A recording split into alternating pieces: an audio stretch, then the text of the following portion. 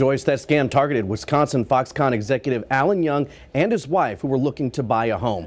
Court records show the same day they wired $260,000 to a person they thought was working with a title company in Racine.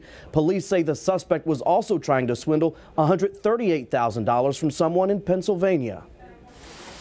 The transaction happened at this downtown Milwaukee bank. Stella Chan, wife of Foxconn executive Alan Young, both of whom were spotted at the Trump rally in Green Bay last weekend, wired $260,000 to a person they thought worked for Landmark Title of Racine.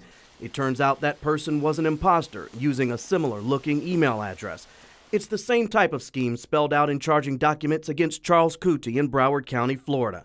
According to a complaint there, Cootie tried to collect a $138,000 wire transfer from a different victim in Pennsylvania. Investigators wrote the victim's email was spoofed with a similar email leading to the compromising of the bank account.